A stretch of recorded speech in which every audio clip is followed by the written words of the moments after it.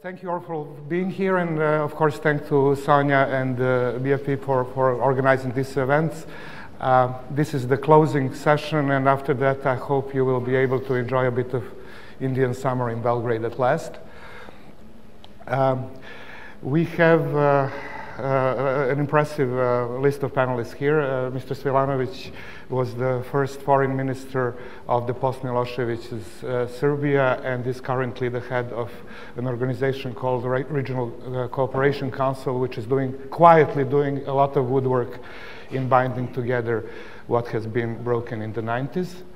Mr. Franco Frattini, the former foreign minister of Italy, who is now a head of Italian Society for International Organization. Then Remzi Lani from the Tirana's Media Institute. Boris Tadić, who definitely doesn't need introduction after being president of Serbia for 8 difficult years.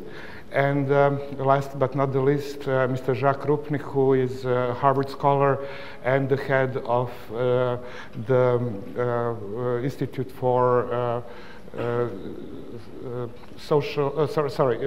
for International Research and Studies. Is this right? Anyway, I have decided to step a little bit away from the protocol.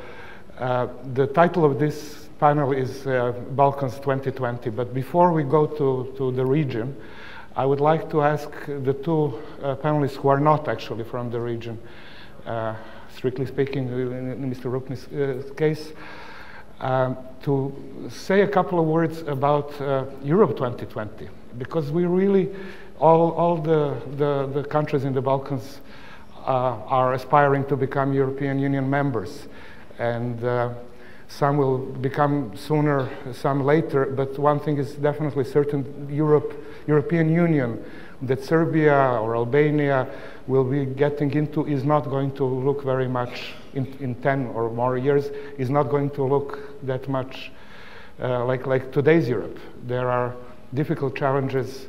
In a recent interview, Mr. Rupnik has warned that the core of Europe is in danger, that the Franco-Anglican core of Europe is now not as firm as before. There are many, many challenges. So I would like to ask Mr.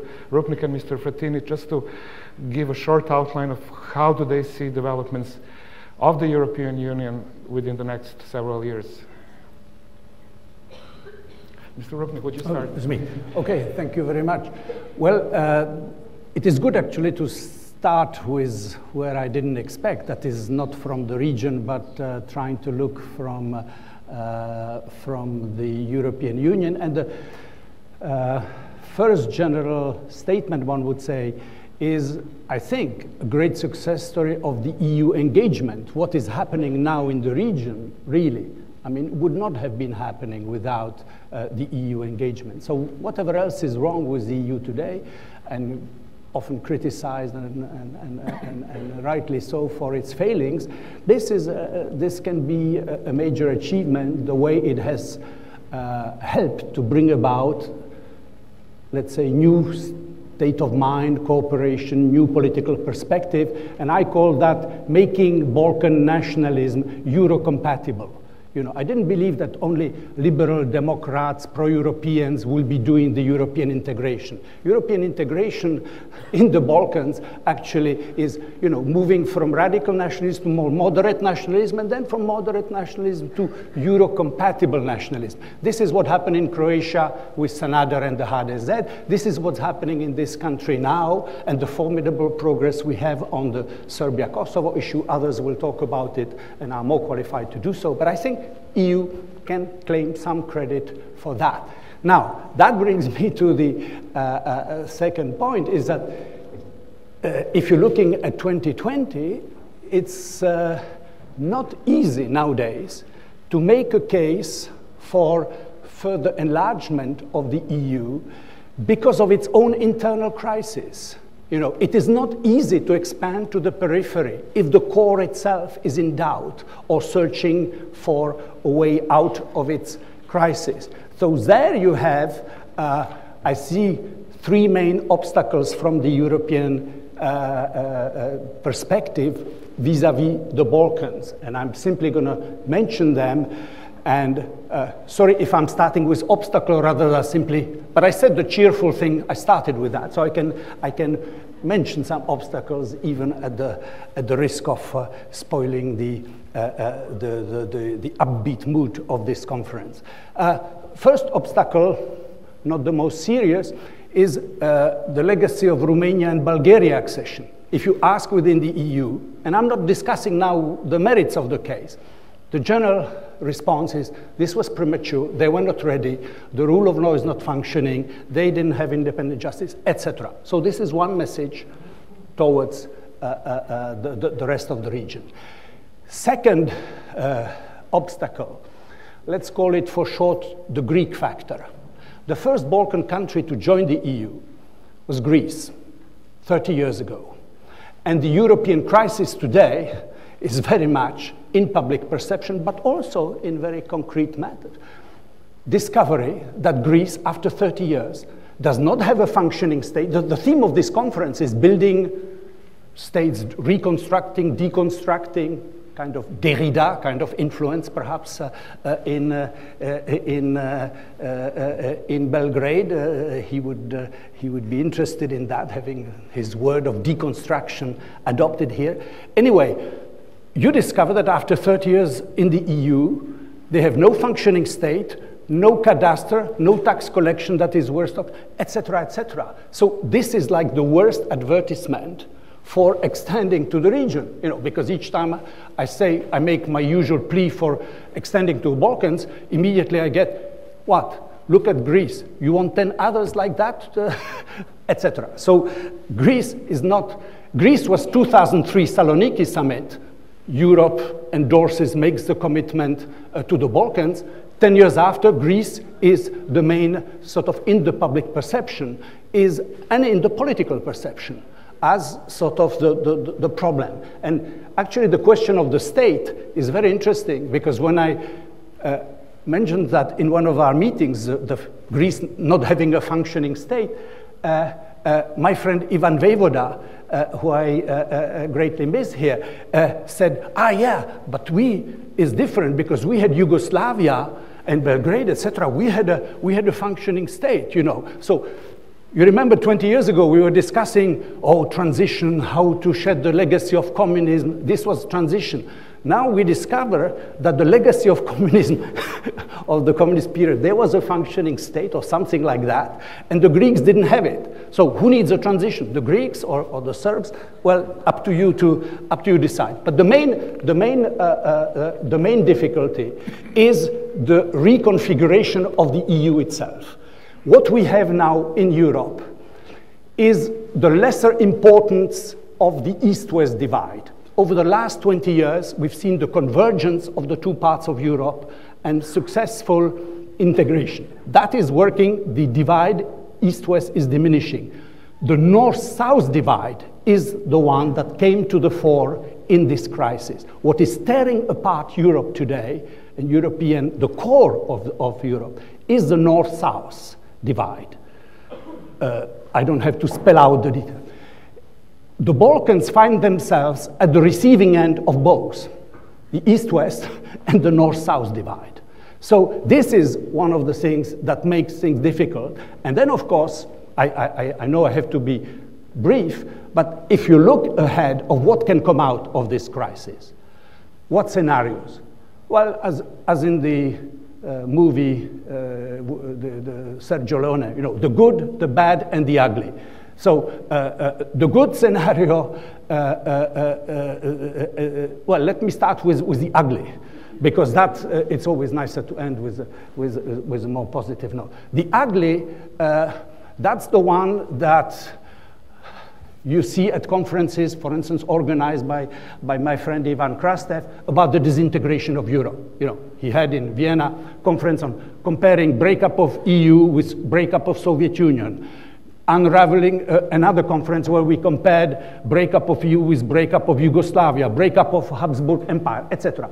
It's basically, for long years, academics have been studying in European integration. They're now very keen, some of them at least, on studying disintegration. Okay, you are familiar in this region about this, but basically the message is, you know, not not Europeanizing of Balkans as the agenda, but suddenly fragmentation, Balkanization of Europe and of European states. Look at Catalonia, look at Belgium, etc.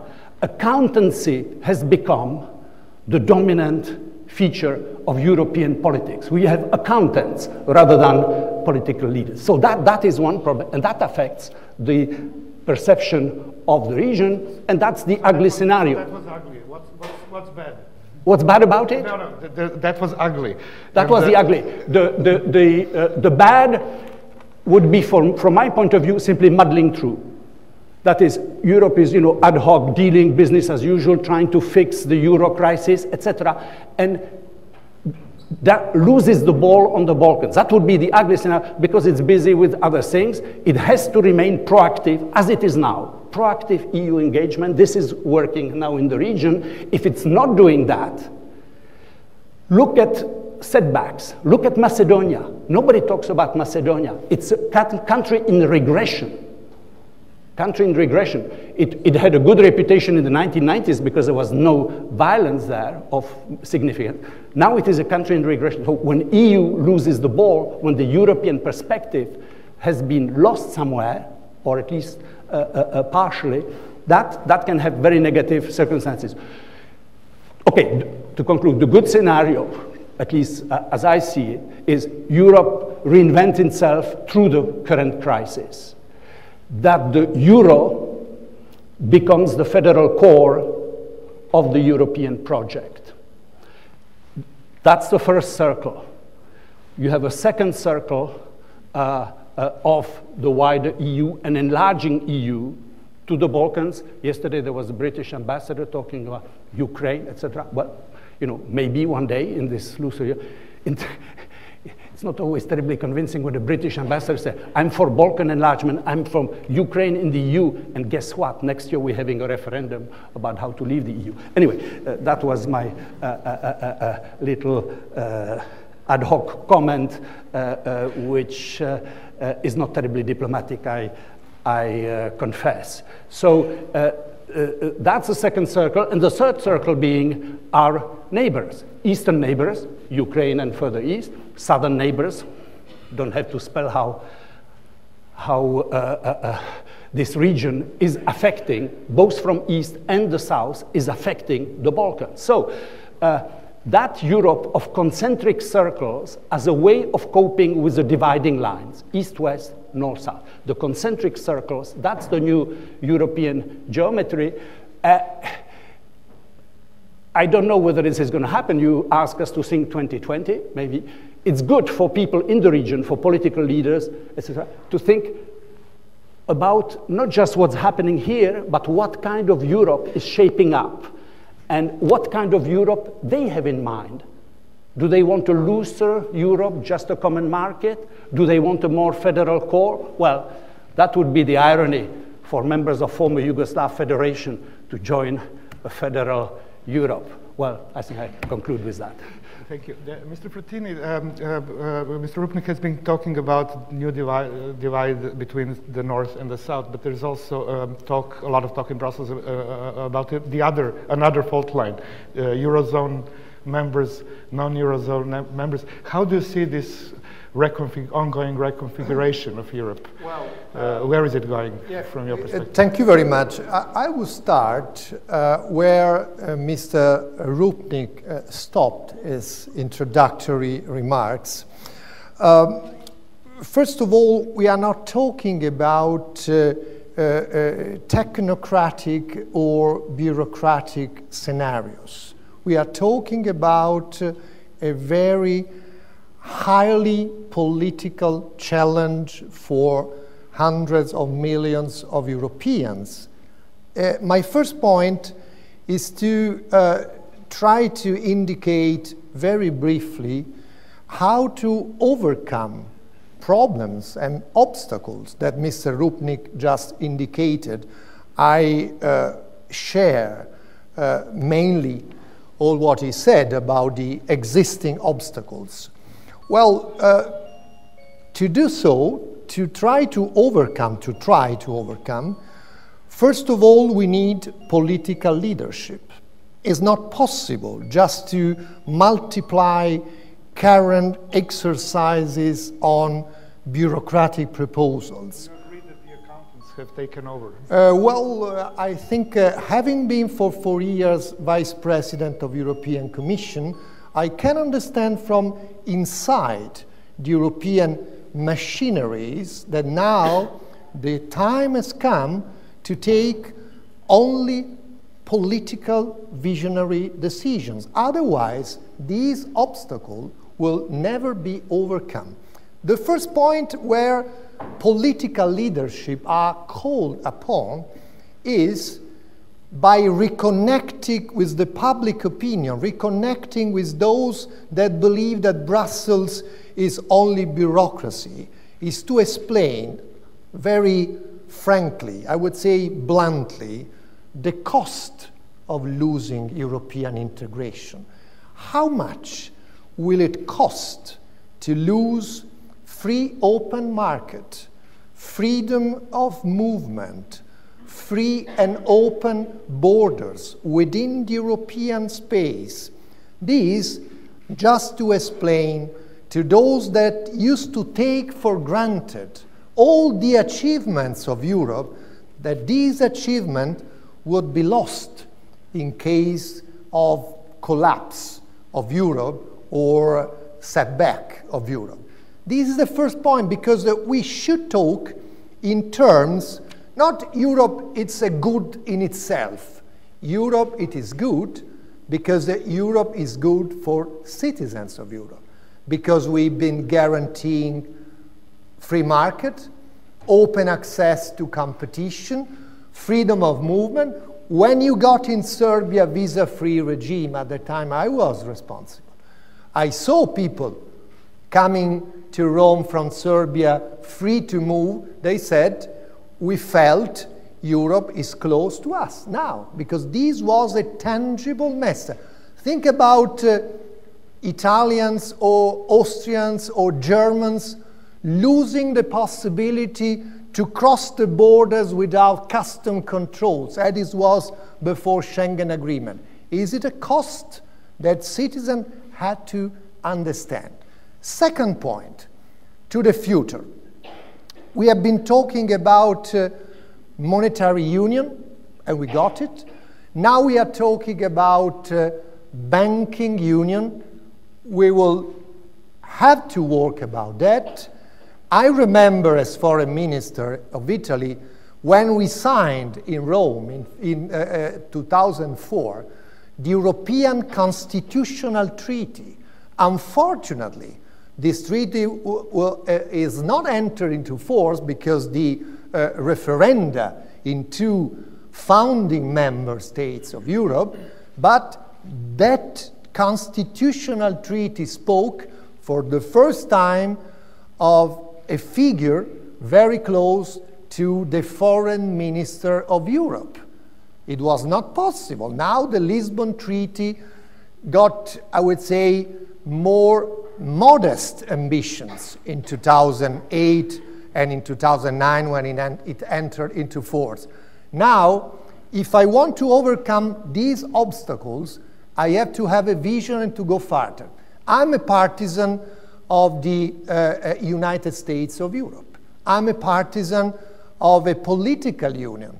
Having just an economic union, a banking union, a common market is not enough. We need a political union in terms of security, common defense, common foreign policy. When will it happen? Maybe not overnight. We will have to overcome a lot of problems. But frankly speaking, when I hear talking about the reunification of Europe as premature, as, I would say, source of opportunities, but also problems, I'm not in agreement with that opinion. Reunification, I don't want to talk about enlargement. This is reunification. Reunification of Western Balkans started, and Croatia is another milestone. To me, the reunification of Europe is not yet finished. It will be finished when all the Western Balkans countries will be full members of Europe. Otherwise, if you don't have ambition, my final point, how to achieve it in political terms? This is the challenge for political leaders, starting from political families. We have a golden opportunity. The next election for the European Parliament in 2014. All the political families, but first of all, the most important political families, should have, first of all, their respective candidates for the presidency of European Commission. They will have to present to 500 or millions of Europeans, this is my candidate and this is our program. What kind of Europe do we want? And frankly speaking, otherwise there will be no transparency. People will go to vote without knowing for what kind of vote they will vote. This is the precondition to achieve a step forward. Otherwise, there will be a vicious circle. The crisis, the enlargement or reunification fatigue, Eurosceptic parties will grow because there is no transparency in political forces, no capacity to put on the table a real program. Are you in favor of a political union, including common foreign policy and common defense policy? You have to say that before the election. This is the way to try to overcome the obstacles from now and the next 10 years. Thank you. Maybe we should go back to the region now and to the original title of this debate. In the year 2000, when Milošević was kicked out of power and the President Tudjman of Croatia was already departed, I remember the talk of the town here in Belgrade was that in 5 or 6 years we will probably become members. I expect the expectations in Tirana were also very high after Emir Hodža's regime crumbled. Now, 13 years later, Serbia has just barely become a candidate, and we'll have, well, probably at least 7 or 8 more years before full membership. Albania has finally broken through the internal blockade and is on the way to become a candidate this year. But if somebody told me that it will take this long, I would probably would not believe it. Now I want to ask Mr. Tadić and Mr. Svilanović and Remzi, of course, what happened? What went wrong? Why is this taking so long? Who is to blame? Is it us, the Balkans? Is it the shifty European Union ever stepping away from us, moving the goalposts and so on? So, Mr. Tadić, would you start? I think it's better Goran Svilanović to explain. He started earlier than I. Thank you very much, Dejan. Thank you, President Tadić, Minister Frattini, dear friends Remzi and Jacques. I'm actually very happy the way you started this panel. We are Europe, no less, no more, than Italy. Frankly, yes, we are. Compatible nationals. So we should not have this kind of a feeling we are not or we are not yet. Yeah. Membership is a technical thing. Yeah. Socially, we are no less EU member state than Italy, Bulgaria, Romania, Greece. Look at the elections. Who won, who lost? And we share all the problems they are faced with. What we've seen in case of the EU members, I mentioned and many others I have not mentioned, is a jobless growth. This is what we've seen in the Balkans, and I'm grateful for this phrase, which is not my invention. It's Milica Vulić who is around, and I'm grateful. This is exactly what was happening to us. Figures were doing well, and people were leaving their jobs. They were fired. But investments were coming, privatization was there. In result, when the crisis hit, and it is hitting very hard, each and every country in this region and around this region, we realized what is good about these figures, mentioning accountants. if the people do not work, and they do not. So what is the problem? And this is what brings us together, I'd say, the EU members and non-EU members, is there an intellectual offer? Some of the people around were part of the 60s and the movement in Europe, as it was in Belgrade, it was in Paris and elsewhere. But then there was an intellectual offer. There was a dream, and there was a huge number of philosophers, intellectuals, writers, who really offered something, who were fighting for something. Today, in some of the EU members, actually the real precondition to end up in the office is that you've never been seen on TV, ever, ever, ever. We don't want you because we know you. We'll take whoever else. I'm not sure whether the result is any better, but this is what is happening. It's basically, and I really stick to this, the people around us, as well as in this country, are demanding a new social contract. Therefore, what we have discussed, the things cannot continue the way they've been run so far. They cannot. Neither in Brussels, nor in London or Paris. They cannot be run as they were run in any of the capitals in this region. And I think we will face this reality. Some of the countries mentioned are facing this situation, and then when they see results, I'm sorry I'm using an example of your country, but you had a guy with 19%. What do you do with this 19%? Who are these people? They're living, they want something, and they say, I want him, whoever he is. And then, if he or she ends up in the office, you don't know what to do with this. It's not a political party, the way we understand political party.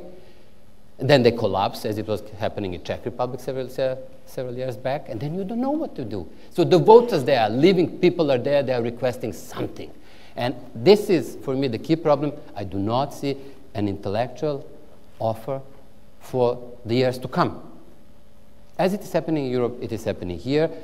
As you can see from what I was saying, I'm speaking mainly about economy because of the crisis, which revealed all of the problems, structural problems in the foundation of the way we are living.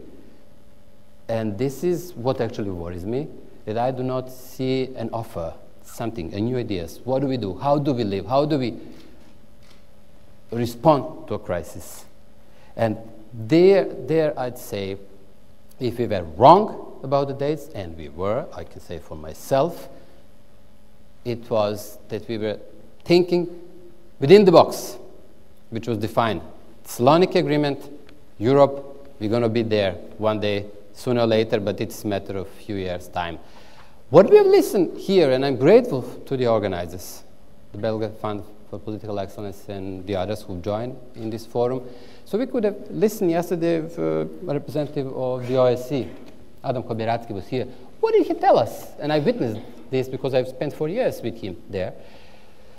It was a problem in Astana to recommit to what countries have committed for in 70s, in 2010, 11, they don't want to recommit. No. No, we don't want this way of the freedom of media rapporteur who would come and tell us you are bad. Out. No. We don't want director of ODIHR who will come and tell us your elections were not in accordance with the rules. So what I'm now trying to do is to bring together the economy that I've described in these bad colors, together with our beliefs, what is usually referred at in Europe as common values. The OSCE is one organization. What about the Council of Europe? The key organization which is dealing with defining the standards and monitoring the implementation. But which doesn't have that. No, I'm saying this is the problem is we have gone as individual countries several steps back when it comes to believing that we should share with each other, that we should take and respect an interest that others show about the democracy in our society. We are becoming selfish, believing no. Just leave us, we'll deal with our economic problems. Don't ask questions about the media freedom. Don't ask questions about the other elements of the free society and open society. So it is a hugely difficult situation, I would say, in each and every country. And therefore, I won't make a difference between the EU members and non-EU members. We share the problems. What if we discuss the difference, what the difference is? And I see is still the system. You were mentioning functioning state, whether we had it before, whether we have it now in the countries in the Balkans. Well, I would give a credit, of course, to the European Union as an idea and as a functioning system. Therefore, I have no problem with accountants in Brussels, but I would appreciate if we have a brave heart to go for the changes in each and every society and to pay respect to what the people are telling us, and what they are telling us. They are willing to go through the changes because they have no option, but they're not sure whether we are offering anything besides the stories we've been telling them years back and promises we've been telling them years back. I'm not frightened whether Serbia will be in the EU in the next 2 rounds of elections. This is basically what you've just said. Yes. I'm not frightened from this. What I care for is whether this country will continue being brave as it was when it comes to the recent government, brave to deal with the most critical issues, which in this case is Kosovo, and then some others will come, organized crime, and then whether the society will follow and support the idea that we have to change. And it has nothing to do with EU membership, it has to do with the survival of the society as a democratic, free, open society. And then of course we will look around and see who are the countries around and whether they go towards the same direction. I believe, and this is my experience during the last several months, and I'll stop here, that you will see this emotion in every country around us when you talk to the people and when you talk to the officials. So far, we've been supported. I can say for the term in office I've spent, there was a huge support, political, emotional support coming from our EU friends and allies. Now I'm not sure because they are busy with all of these issues themselves, and this is why it is a critical moment for the leadership in every nation in the Balkans to take a responsibility and to continue the process, because the process was always about a nation and state building in the Balkans, and that process has to continue.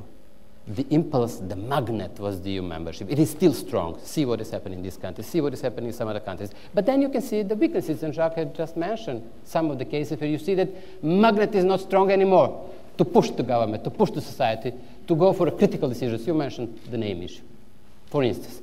So you have differences. And I believe that these are the issues to be discussed. And then we can see what is the offer, what the Regional Cooperation Council can do in this respect, what the government of this country can do in this respect, what the organization you are involved, what is the offer for each and every country to go through the process, which I find a critical and long-lasting one. I don't know whether it will end in 3 years or in 2 years, and then we'll say there is no crisis. I think that this is a huge problem, structural, and we just being on a periphery, as it was defined, being on 2 receiving ends, as it was very well said, and I like this phrase, both on east and on south, but we will have enough of energy to really go through this. I'm encouraged by what is happening in Serbia.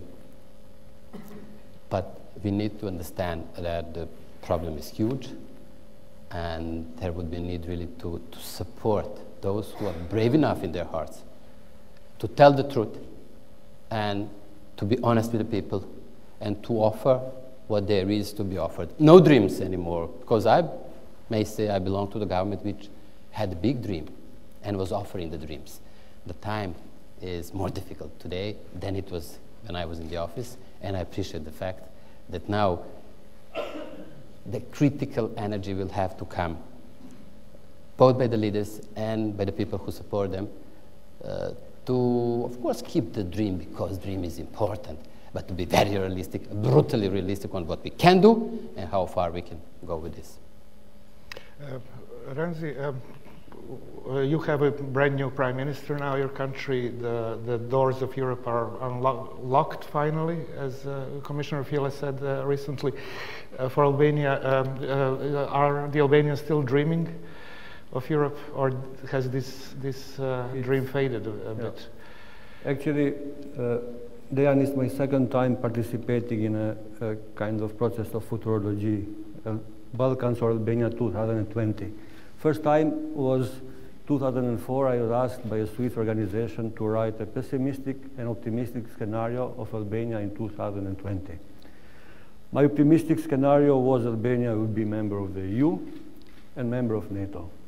My pessimistic scenario was that Albania will not be nor in EU, not in NATO.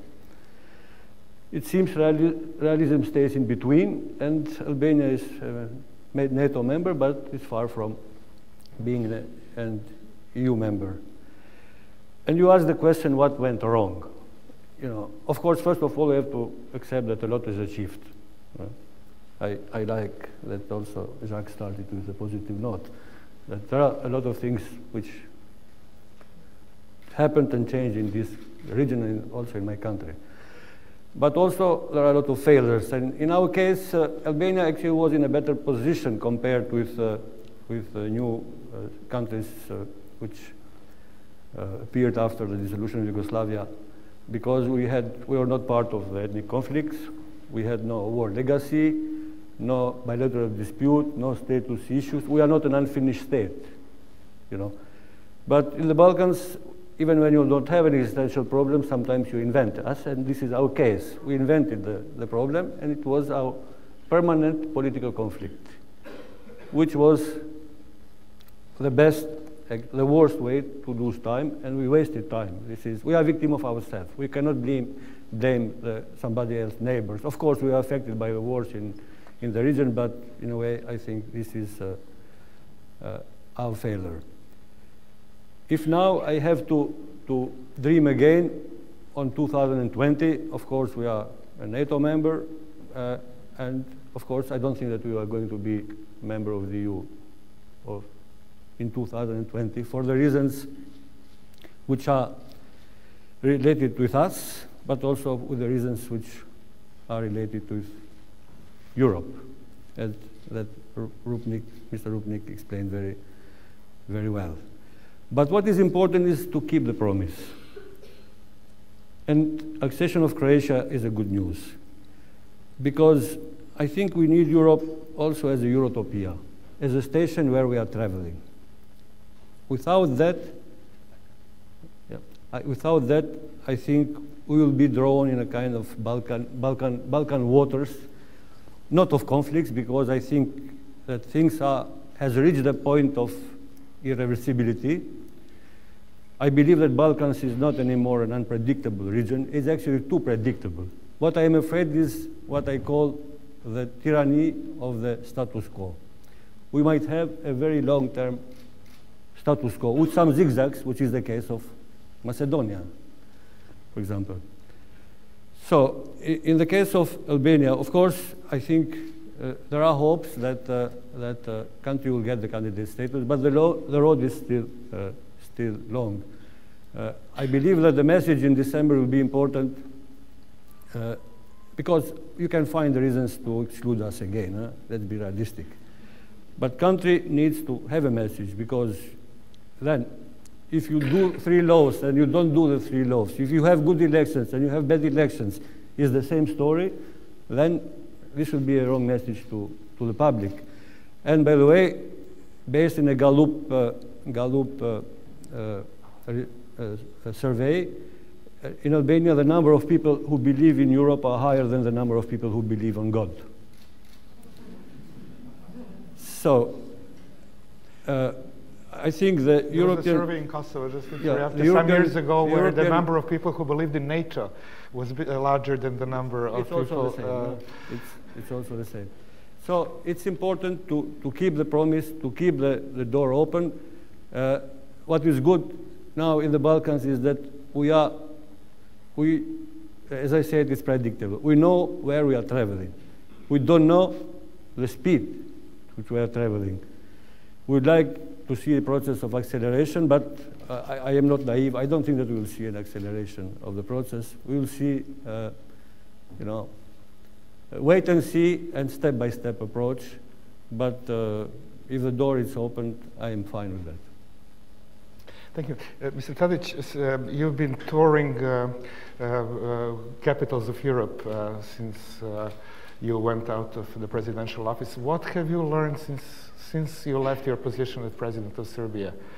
in the meantime. We have a problem to hear well I'm because sorry. of echo, which is Okay, first. I didn't hear well. We didn't hear well. How many people are living in Europe, in Albania, and how many people in God? 88 and 66. In Europe. 88 in Europe and only 66 on God. Okay. That's bad for the God, but still good for Europe. Maybe they should start building shrines. Case in Serbia. No. This is not case in Serbia.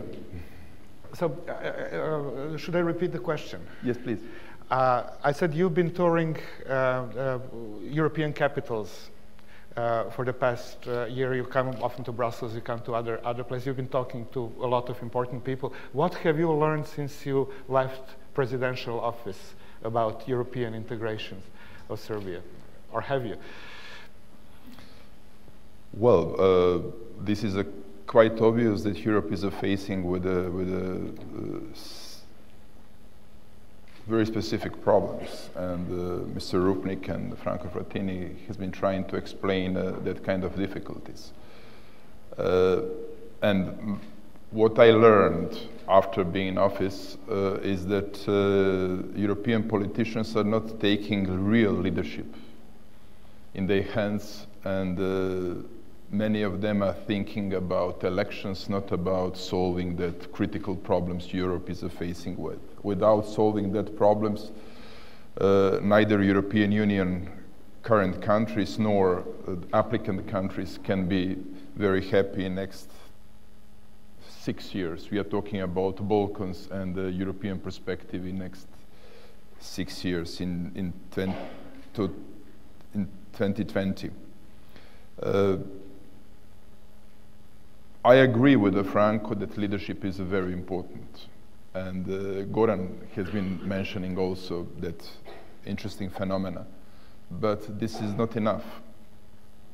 I'm talking right now about European philosophy, the way of thinking, system of values. I'm talking about vision and perspective. And now, if you are talking with the European Union politicians and leaders, you cannot say that in next 2-3 years we'll have a more Europe within Europe than today. Is Europe going to be capable to deal with that challenges? I don't know exactly. But we have to be optimistic, and we have to work on that, because there is no alternative. Unfortunately, there is no alternative. What is alternative to European Union, to enlargement process, to enhancing capabilities of Europe to be more competitive on the global market in the future? Is that fragmentation of Europe, Balkanization of Europe, which was mentioned by Mr. Rupnik. On the beginning of my term, I was trying to explain simply to ordinary people that we have to have a de-Balkanization of Balkans, some kind of Scandinavization of Balkans, which means a reconciliation process, to be more rational, to solve chronic problems we are facing with, to be focused on concrete issues that are coming, that are threatening to us, to destroy even very vulnerable economy we have for years, for decades. But now we see Europe is facing with similar problems. Not that kind of problems we've been facing with, but also similar problems. European politicians are waiting elections to be capable to solve problems, but elections are coming every year. After elections in Germany, next year we are going to have elections for European Parliament. After that elections, we are going to have other elections. Even some countries are passing through elections, they cannot solve problem in forming government. Look at Italy right now. Italy is in a better shape right now, but that was a big problem in the past few months. We talked, Franco and I, before this conference. And we have to be very focused on solving that chronicle and that critical problems. Now we are coming to the countries that are applicants, Balkan countries. But I do not want to talk only about the Balkans. I would like to talk about Eastern countries, about geostrategy, about what is real European goal in next 20, next 30 years. There is no empty space, even in biological cells. There is no empty space. If Europe is not existing on the Balkans, in Ukraine, in South Caucasus, some other players are going to come there. There are many aspirants. And this is a real, very serious problem for European Union countries today. If Europe is not going to finish enlargement process, Europe is going to be weaker in next 20, 30 years.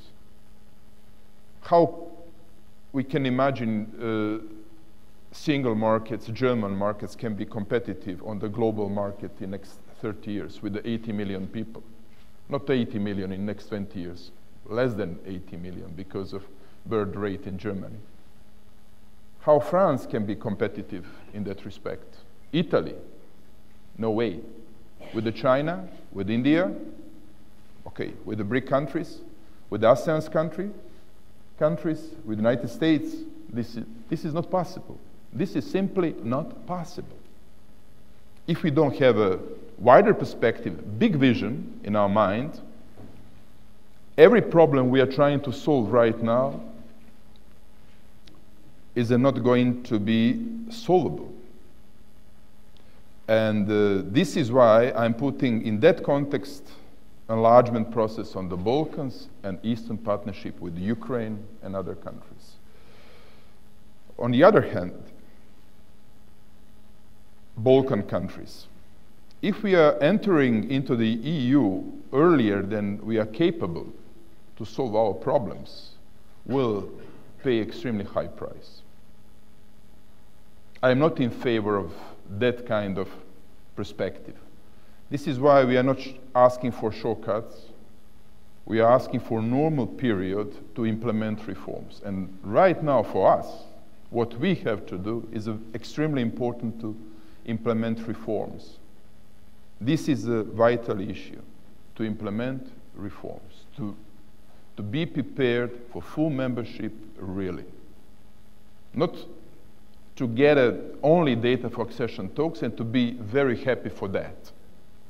To be prepared to implement reforms.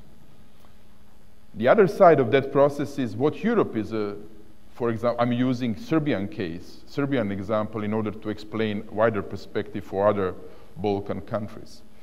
Well, right now we can hear that in the European Union there is an initiative made by Germany and Great Britain in terms of negotiation process with Serbia, Chapter 35. The famous Chapter 35. This is a Kosovo issue. Even though we have a Brussels agreement, that Kosovo issue is going to exist as a focal point during the negotiation process. It's very difficult. I totally agree that Serbia cannot bring the new problem and conflict into the European Union. But European Union has to be very flexible in that respect. Because we have to have in Serbia support of the Serbian ordinary people regarding enlargement process. If we have an unflexible European Union approach to that issue, Serbian government will be in a very difficult situation. Now I am not president of Serbia, I am not active politician in internal Serbian politics, but I am advocate of my country in that respect. This is very, very important. What I learned was said on the first day. He said he was talking about this danger that Kosovo issue is going to overshadow all the other issues over Serbia's accession process, including the reforms. And I have to tell you that I tend to share this fear. About a year ago, I remember I was trying to do a story about what does Brussels think about judiciary reforms.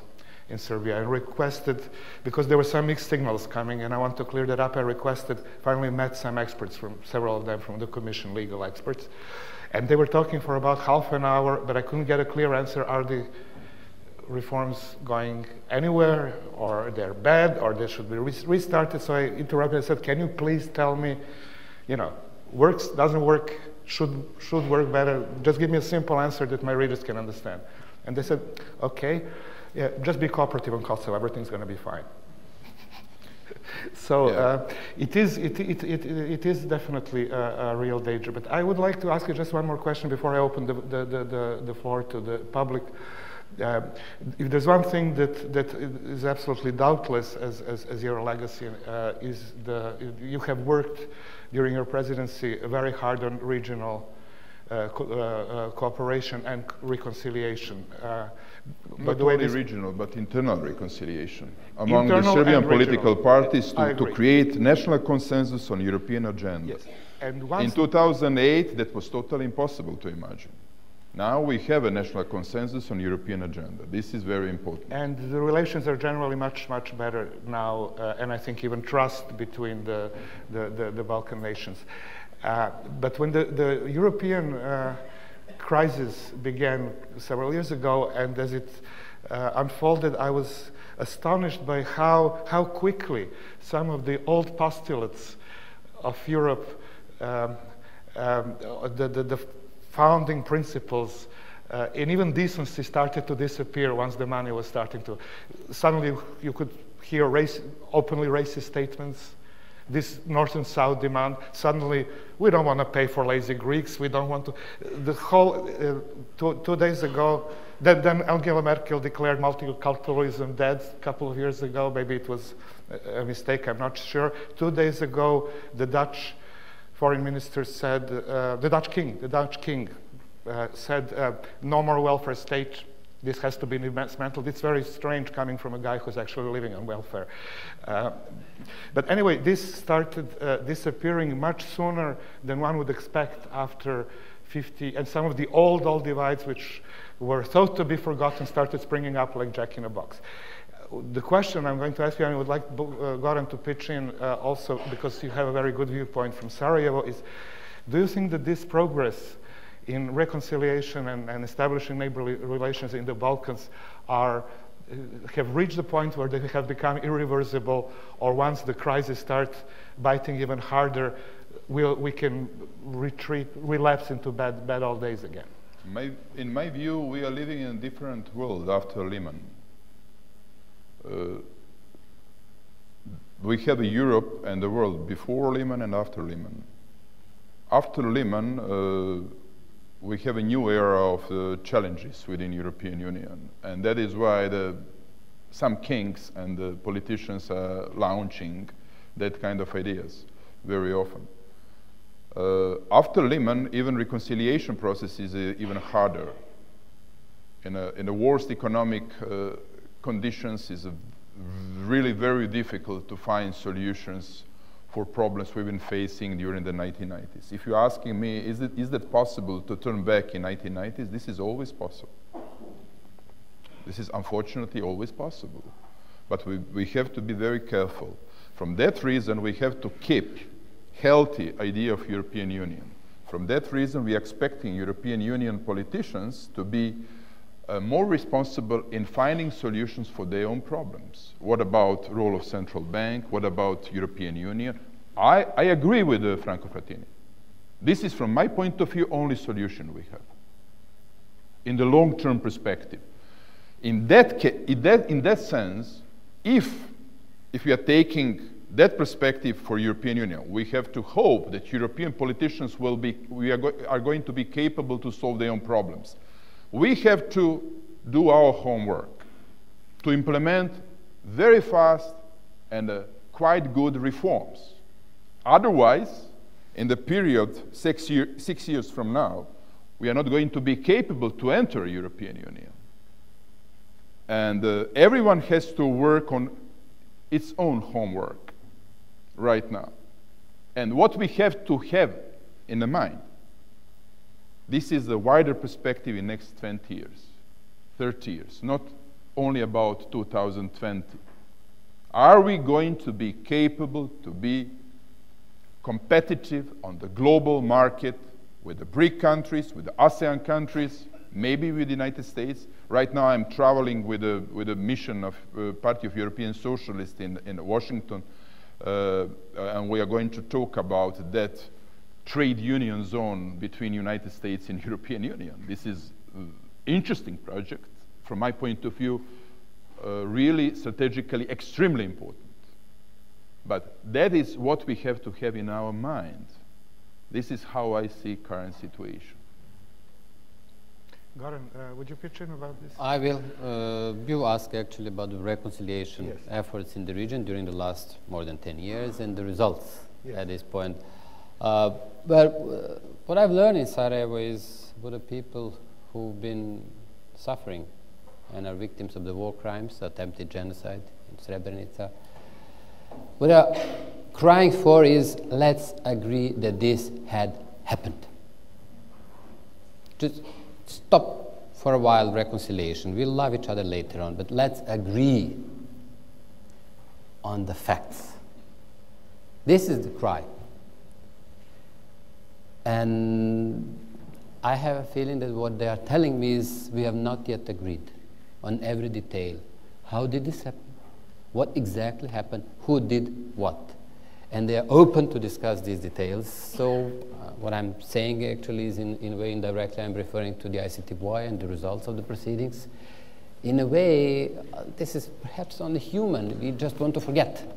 Because whoever we are. Is probably one of the most researched war crimes ever. It has been, is every detail known if in so many years society. later we still have a problem exactly, with the facts, exactly. it is a big problem. Thank you very much for saying this. It's not that these facts are not known generally, but it is right that these facts are not shared so that we learn, whether we live in Belgrade or in Banja Luka or in Zagreb or in every place around in the region, that we know, whether we are 20 or 50, that we have learned on what has happened. So this is exactly what you're saying, and thank you very much. So this is not that it is not known, it is not shared, and somehow we need to inherit, to accept the facts. And then, yes, it is right. When it comes to readiness to go further together, it exists, and it's absolutely, you can see in whoever you talk in the region, they realize we are small. And I think that was what President Tadić was saying. We are small countries, small nations. In order to really make it functional economically, we need to work with each other. We need to reorganize. And this is why this big dream about becoming the EU member states is vivid and is relevant. We will be in the EU, but the EU will be very much different, and by the time we are there, we will change a lot on every level of the societies in the Balkans. So this is my key message. But we have to live this change. On the reconciliation, I think that we need to work more so that we educate people. So the generation that comes, my children and their children, they will have to learn on the process which led us into a crime and the consequences of this. Otherwise, yes, of course, there is a huge readiness to work with each other. This is why there are these new initiatives, how we can shape the Balkans together. The most recent one was discussed yesterday here with different commands, whether we can have a group of 6 from the region together with Slovenia and Croatia in somehow functioning better, particularly when it comes to economy, investments, what we can do with this. But these details are to be discussed further because next week there are going to be 2 different informal meetings of ministers. One of the format I'm just explaining, 6+2, and Commissioner Fila and myself will be there. Another one will be run by Romania, and this is called Southeast European Cooperation Process, which adds to this number of people also Moldova, Greece, Turkey, Romania, Bulgaria, so the wider Balkans. Both meetings are going to be very important because we are going to discuss real life issues, these not are the philosophy widening circles that I've started with, yes. but the economy and how we can do more. What we've done in the Regional Cooperation Council, we have designed this Southeast Europe 2020 strategy. It's all about economy. So basically, my direct answer to your question would be, the RCC is moving from peace and stability and reconciliation into economy. It's the economy stupid, as they say. Exactly. Okay, I'd like to open the floor for discussions. By now you all know the rules, so please state your name and or organization that you. Let's take first 3 questions. I have a little bit of light shining, but I don't see any hands raised. Oh my God, so you all want to wrap it up. Oh, so yes, gentlemen.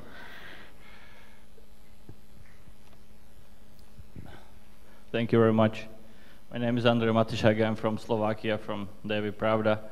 And I would like to ask, more or less, especially the panelists from the Balkans, but anybody who want to comment on this, please do. So,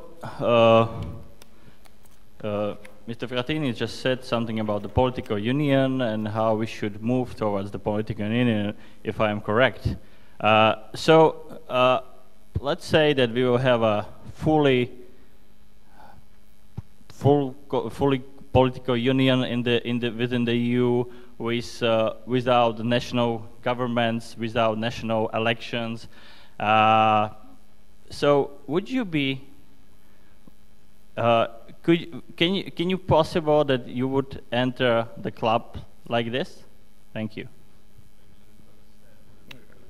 You know, political union. How would you define political union? If you want to have a fully integrated political union, then why have a national governments? Why to have a national elections? Let's have a European Parliament.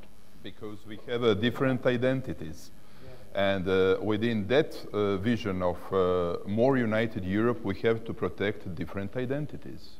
Yes, I think different identities are enrichment for the United States of Europe, as I like to define the long-term future of Europe.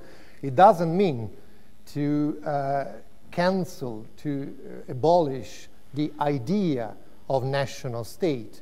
I made just 2 examples: common foreign policy and defense and security. Common European policies. If Europe wants to be a global player, how is it possible when it comes to a quite important decision on whether to recognize to the Palestinian Authority a given status? We have 3 different positions: those that are in favor, those that are against, those that abstain. And the same applied recently to the decision to supply arms to the rebels in Syria. These are 2 recent examples.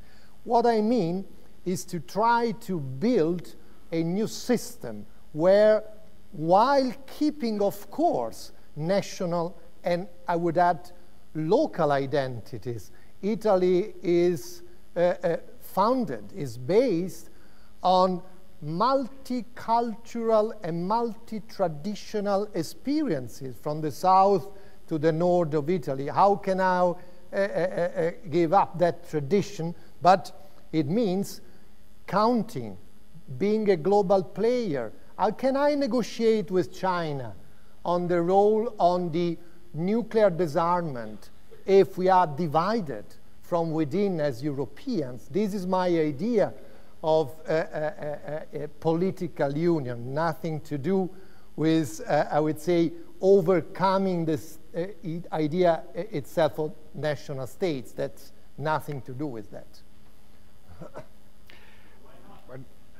Well, because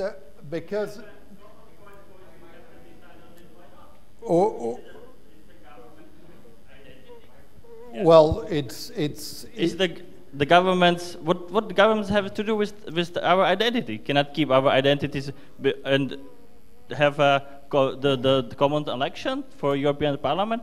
Do we really need state governments? Well, I give you an anecdote. Once one of my former colleagues, a foreign minister of a given state, said there will be the federal Europe, the Europe with no national states, when a joke told from a Cypriot will be making smiling a Finnish.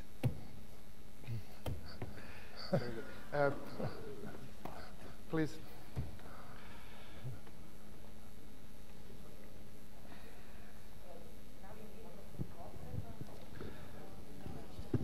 I can hear you, but I'm not sure about the others. So. My name is Jelica Minić. I worked for 5 years for the Regional Cooperation Council in Sarajevo. And listening to you, the concept of politics, only top-down. Are politicians missionaries inventing the world? Or they are tapping opportunities, they are understanding trends in the society, they are watching autonomous initiatives of different social groups, following what is going on in economics, correcting. So it's a bit old-fashioned approach to politics. Watching in the RCC how many authentic initiatives are going on in the region and connecting the region with Europe, it's a bit different approach to articulating political decisions and devising visions. So I'm a bit disappointed with this approach to politics, excluding many social groups from political processes. All of you. I didn't hear that approach. No. Well, that was my understanding. Maybe I was wrong. Maybe. I do apologize. I'll try to answer to this and be very honest, very direct. And Jelica, I was member of the government, to be very precise, of a group of 5 people who have decided that Milošević will have to go to The Hague. In one meeting, which lasted 45 minutes, there were 5 people in a room. When do you think this society would bring this decision, if asked to say yes, in relevant numbers? I'll go on. This government in Serbia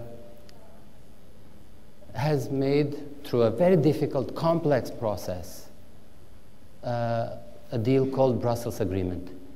When do you think this society, in relevant numbers, would vote for this if really challenged to say yes or no? If it was not for those who I see as the leaders, who said, I take a responsibility, political, I'll pay with my career, but I understand that it is my responsibility, this is why I was voted in, to bring the change to this society and pay a political price. So I gave you 2 different examples. There is 10-year span, and I'm not sure whether each of these decisions, including the first one, would be supported. So what I'm saying, I apologize. I tried to give you an example in my first several minutes of these emotions coming from the people. This is why I mentioned several countries and what is happening there, and I mentioned the new social contract as a request, as a demand, that I feel it is all around. It is. And that there is somehow an inability of the political elite to respond to this, not in one country, but in the countries we are having in mind here. That's one situation. So I'm aware of this happening, particularly when you use the new media, that people are thinking about the future. They want something different, and they're requesting. And I've said there is no intellectual offer, unfortunately. But on the other hand, when it comes to critical political decisions, a leadership is needed. And you do it, or you don't do it. And you step out of the office and walk high, or you just vanish. That's life in politics. Biljana Dakić, Đorđević, Balkan Trust for Democracy. Thank you, Mr. Svilanović. You just tapped into the question I wanted to ask and actually quote when you said that people in Europe and in the Balkans are demanding a new social contract and there are no new ideas, no new offers. But it seems to me that some of the new ideas and political offers in Europe and in the Balkans have been there for some time, but there seems to be increasingly populist, increasingly right-wing, increasingly national, increasingly provincial. You said we need leadership, we need new ideas, but how to do it? This is the question for the whole panel. Thank you. Oh, that's a big one. I can say a word on that, because I said, yes, we need leadership, but how? I said exactly the opposite of what you, madam, said about the top-down approach. I said leadership means being transparent and giving ordinary voters, each and every voter, the right and the possibility to choose. I said I would like very much direct election of the next president of European Commission. I would like very much political families presenting transparently different options, exactly to avoid top-down approach to the idea of Europe, instead of a bottom-up approach where citizens of Europe will choose the best model for Europe. In this spirit, leadership is, I would say, has to be implemented by explaining to the public opinion what are the costs of making a choice and what are the advantages. Unfortunately, populists are, I would say, spreading all around Europe because it's a very easy message to say no to, I would say, more integration, no to more solidarity, no to reunification and Western Balkans enlargement. It's very easy because you touch upon some egoistic interest. The leader is the one who explains that in that case, if you choose that way, you will be paying heavier price because you will be losing common market, freedom of movement, democracy, common vision. Interest and common values are the drivers, but the leaders are those that are capable to explain by connecting to the citizen. This is how we can achieve. Thank you. There's a lady. Jelena, yes. For Atlantic Studies, well, my question has been partially answered, but it's directly to Mr. Tadić. You mentioned that the EU at the moment lacks leadership. Would you agree that an average pro-EU voter in Serbia can say the same, not only under this administration, but also under your administration? My question is, if you could turn back time, would you do anything differently? And the reason I'm asking that question is that it just occurred to me that in this very room, a few years ago, you promoted your famous 4 points plan for Kosovo. And I still remember that at that moment, several people rushed out to report good breaking news, and then nothing happened with this proposal that you outlined, which was very well received. Would you do anything differently this time? Thank you. Yes. Okay, that's the short answer. Crystal clear. maybe we'll have to wait for a little bit for this analysis. But I mean, Jelena, of course, that every leader, every president, and the prime minister is facing with the real challenges. I mean, I'm trying to explain the role of the human beings that are leaders. You have to be decision maker, and that moment is coming. You have a 50, maybe 51% reasons to take that option or to avoid that option.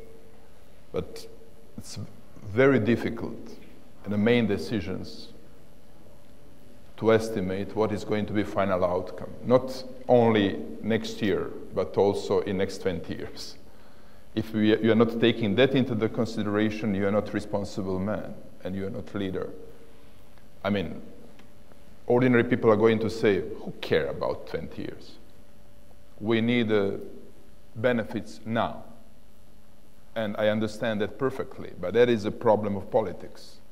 And many people that are analyzing politics from outside and from institutes are not taking into the consideration that challenges leaders are facing with. But democracy is not about leaders. Democracy is about ideas. and the will of the citizens. But at the same time, if leaders are only following what ordinary people are expecting, what about their own future? Leaders have to take into the consideration what is better for ordinary people and to take responsibility for that from time to time. That is democracy also. I believe there was a question here, and then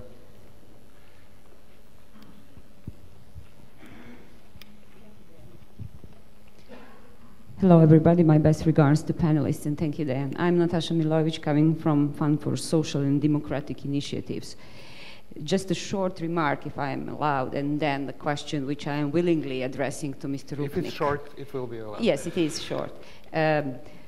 Talking about Agenda 2020, today, and not only today, in past year, actually, RCC was creating and designing Agenda 2020 for the Balkans. But the European Union has been designing that since Agenda 2010 has failed, or I'm wrong. Nobody is, or I do not know that somebody in the European Union has launched the report on successes or failure of Agenda 2010. My question, which is addressing to Mr. Rupnik, as a researcher and the head of a research organization or institution, do you have a feeling or, let's say, a positive experience with the acting politicians that they are willingly follow intellectuals and academic findings, or they do not care at all?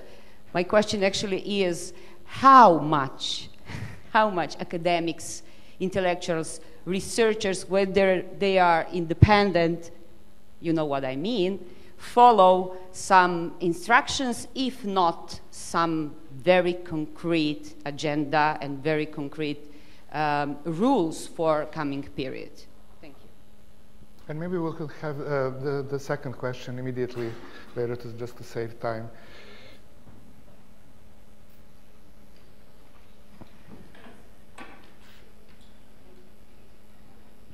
Thank you. My name is Jan Svejnar. I'm from Columbia University, where I'm professor and director of a Center on Global Economic Governance, and I also work in Prague, Czech Republic. Let me follow up on your ideas about leadership, because I do agree with you that we have a crisis of leadership in Europe, maybe broader than that. So I think an interesting question is, can the current people in positions of power turn into leaders? And if so, under what circumstances? Or is there another group in the offing that are leaders? If so, who are they? And when will they come into power? Right? And it would be optimal, in my view, if Europe could continue further with integration, speaking of economics, be it with the banking union, fiscal coordination, and so on. And if so, then who are the leaders and under what circumstances they will deliver that? But I think it's also interesting to ask the opposite question, which was echoed briefly here. Suppose Europe cannot go further. I submit that it's very difficult for it to stay in the current status. It's very unstable. Financial markets will attack again if they see the weakness that there is. And if so, there will be leadership needed for the deconstruction of Europe as it presently stands. Right? We can imagine a situation which would be unfortunate, but let's say not so bad, where it goes back to free trade and free labor mobility.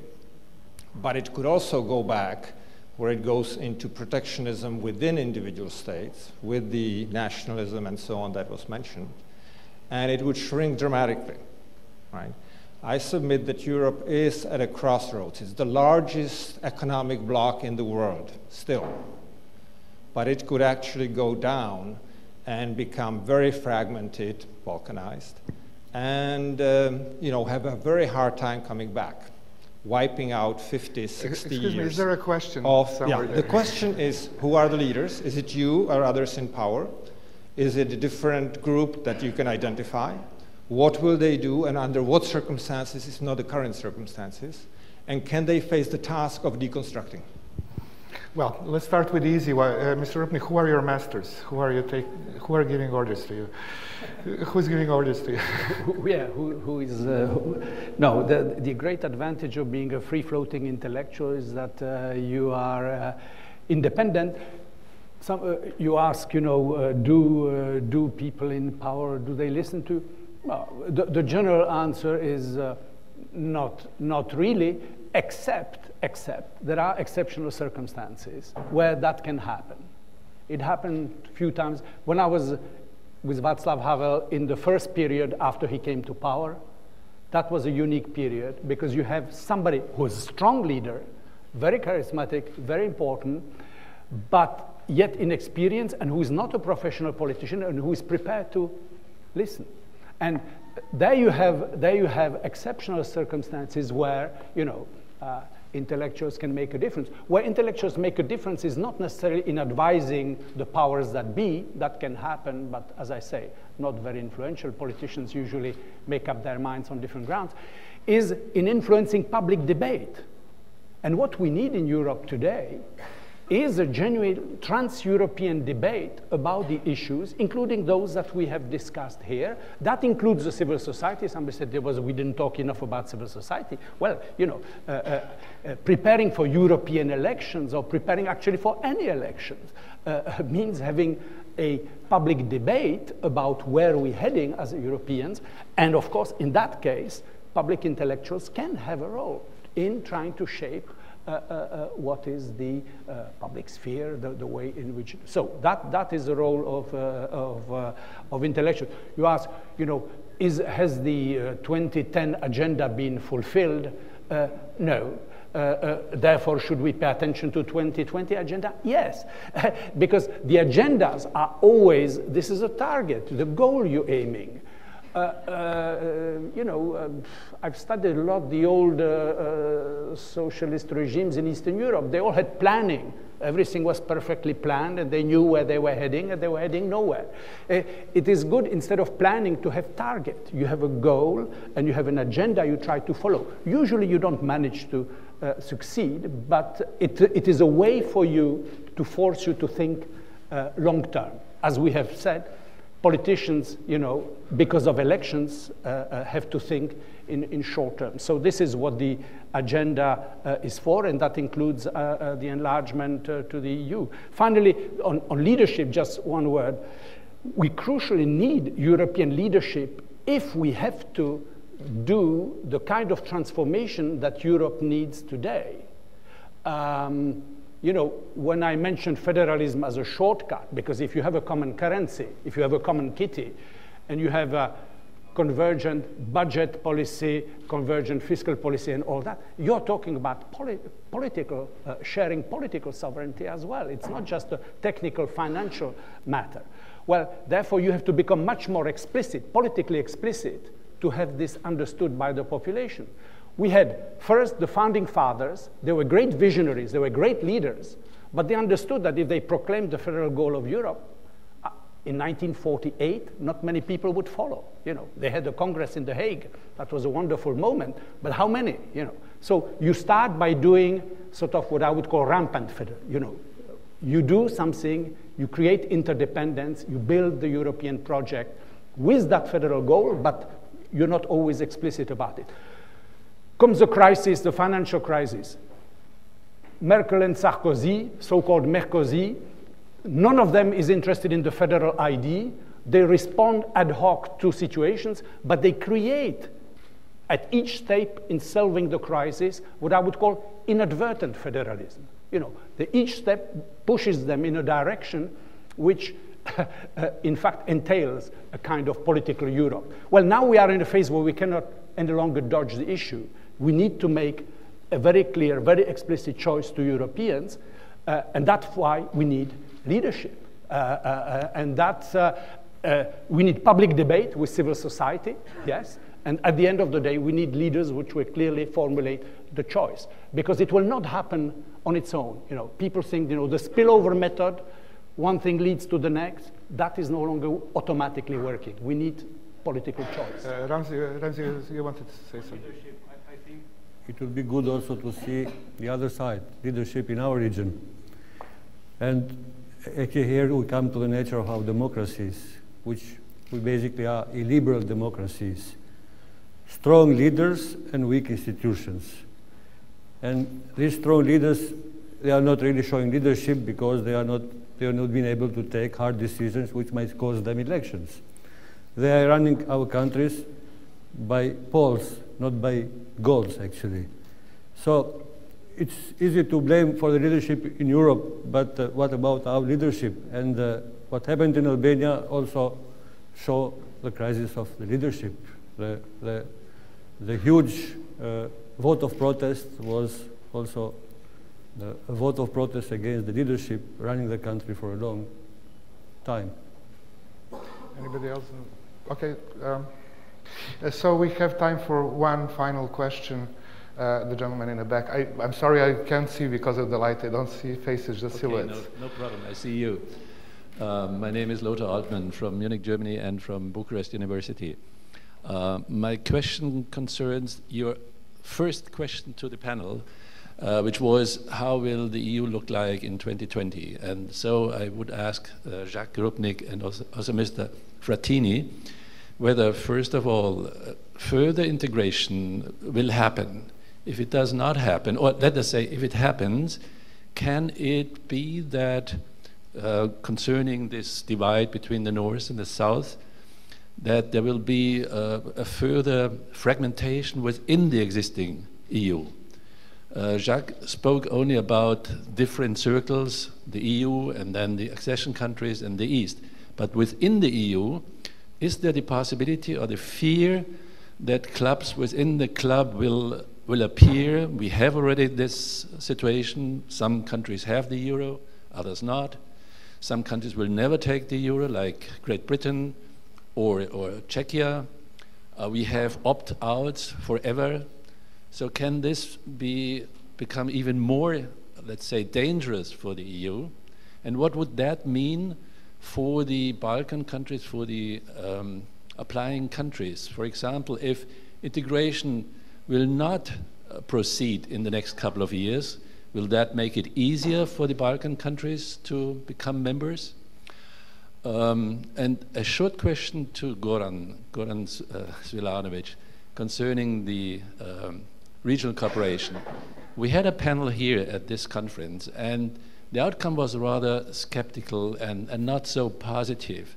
Could you give us 2 or 3 examples of substantial, really happening regional cooperation? Because you said there is the willing in this region.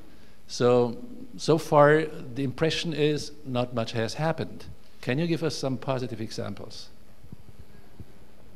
Okay, Mr. Rupnik first, and then... Yes, well, Mr. Frattini will of course give the longer version. My short take on the question you pose is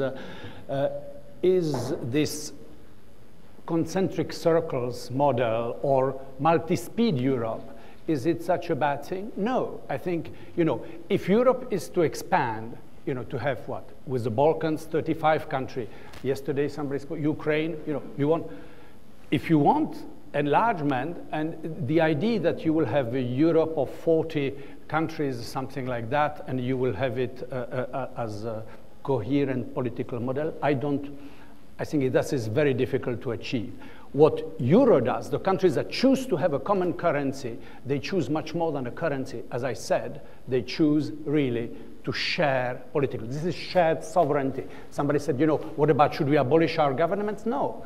We have local elections, regional elections, we have our national elections, but in Euro we have shared sovereignty. We share that sovereignty. So this is called multi-level governance. You have multi-level democracy. The illusion that a nation state on its own can function and be sovereign, etc., is today a limited proposition. So in the Euro, we should have that shared sovereignty. Not all EU countries will want that.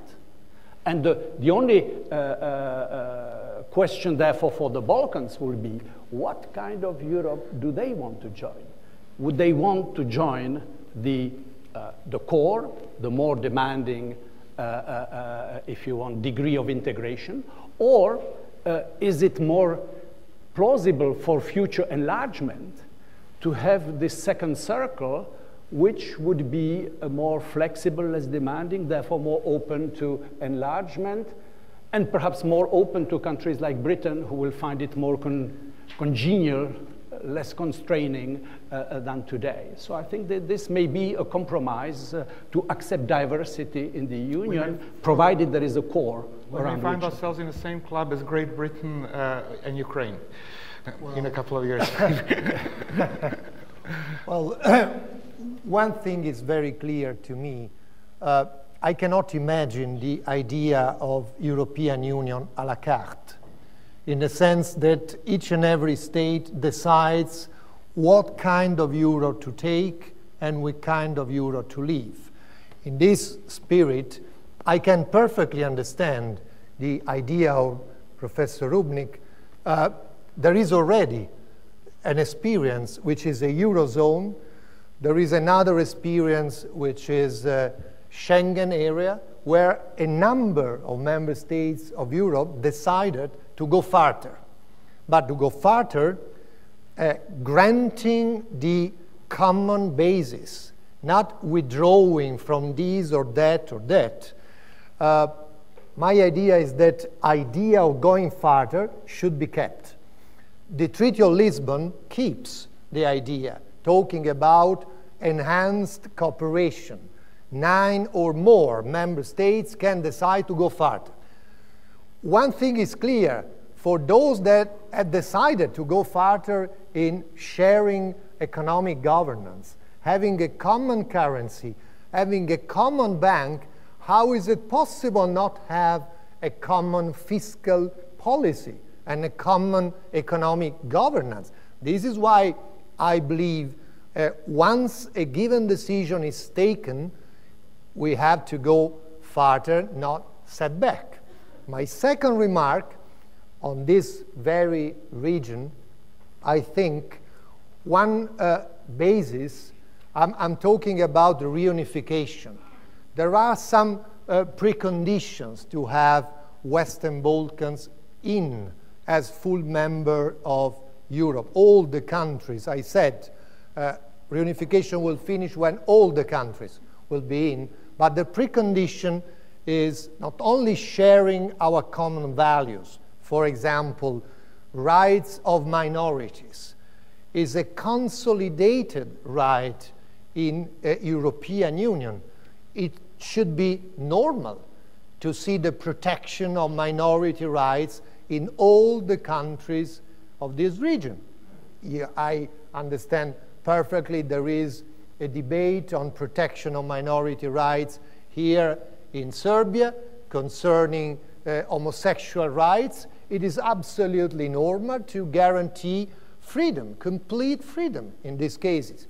The second example, these are common values, but there are also common opportunities, a common market. Boris mentioned the negotiations between EU and United States on having a transatlantic free trade common space.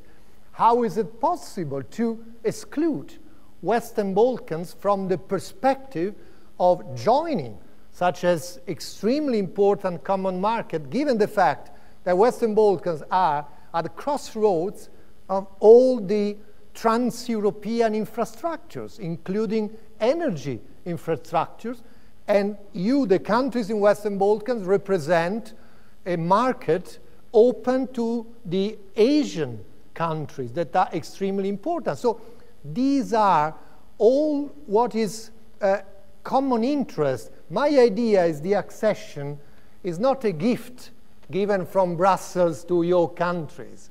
It's the result of reforms being implemented and common interests that lead the leaders of this country and the leaders of Europe. Otherwise, we have the wrong idea that what you are reforming here is for the sake of Brussels. No, it's for the good of Serbians, not because he's good for Brussels. He's absolutely necessary for Serbia. This has been repeated very, very often. Yes, but, but it sometimes somehow it just does not hit the target because people still tend to believe that and the politicians to use Brussels as a sort of a scarecrow. But Goran, can you? Franz Lothar, let me try to give you a direct answer to what you were asking. I'll start with CEFTA. You may say it was the EU-driven effort to bring the countries around the trade agreement, but I'd say that we were together there. I would add energy community. There is more to be done, particularly when it comes to energy, to bring the countries together. But I think the work they're doing is already huge, and I highly appreciate. And it's also, again, the big thing driven by the EU, but it brought the countries together. Then I go to smaller things that you are aware as anybody else, but I'd like to mention them. Only a few days back, there was an award awarded to the Center for Democracy and Reconciliation in Southeast Europe for the history books they've done. I think most of us around are familiar with, and this was really indigenous.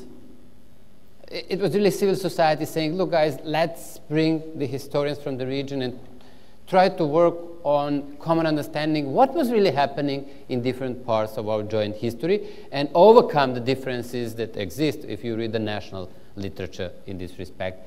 It's a huge success. And I think that they deserve to be mentioned. I'm very happy to be able to mention that they've been recently awarded, because this is one of these big things that they've started smaller and now big. Of course, we should now do the critical thing and make these books part of the regular literature in the schools. At this moment, this is not the case. This is the huge step to do, but it's already a real result. And then I'd mention something which maybe not too many people around are aware, and the Regional Cooperation Council is working on this very hard. In setting it, there is what we call this Legacy of the Stability Pact Task Force for Culture.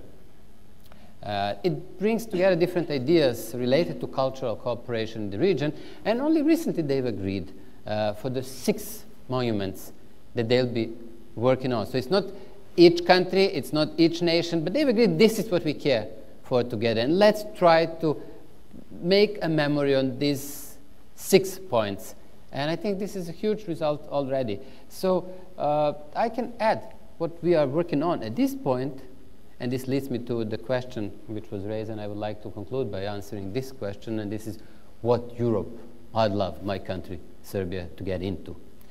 What we are working on now is the regional warrant. So that if you issue a warrant in Slovenia or in Croatia or in Sarajevo, it will be implemented here or in any country in the region with no further questions raised. So this is what we are working on, and I hope we will complete this. Also related to asset recovery, because organized crime is all around us and very much interlinked, as we very well know, in the countries. They do not respect borders. This is why we need to be able, if we are dealing with one of the big guys, and we go for asset recovery, that it can be implemented in any country around, because usually they do have assets, not only this, but in the countries around. And why did I say this? Brings me to my last point. The Europe I'd love my country to get into it will be the union of countries which highly respect the foundation which is embedded in the basic documents related to human rights. I was speaking today only about economy, or mostly about economy, and I care for it. I think this is the moment we need to discuss. But we should never forget that the bases are actually related to a big dream, which was not shared only by the EU members, but also by these countries, and we are part of this culture. I care for what is in the most important documents related to human rights. Thank you very much for mentioning the way the different minority populations are treated, including the LGBT population. This is the EU I'd love to see my country getting into. And this is why we have to constantly keep in mind, reforming the society when it comes to economy means also reforming the society when it comes to values embedded in our education system, elementary and high school, so that people who are completing the education system in this country trust that they know about themselves and respect the identity as Serbs or citizens of Serbia, irrespective of their other nationalities, but they have to be aware of this, and Europeans at the same time being completely open for the values which are defining European Union as a part of the transatlantic entity. Thank you. And thank you for participating in this. I also thank the audience. I just want to end to finish up by saying that I'm pleasantly surprised, considering that we had a mixture of academics, politicians, and hardline journalists, but essentially people with a lot of hard experience in politics, to hear how many times the word dream and the necessity to keep on dreaming was mentioned here. So dream on, and I can't wait for the next forum. Thank you all.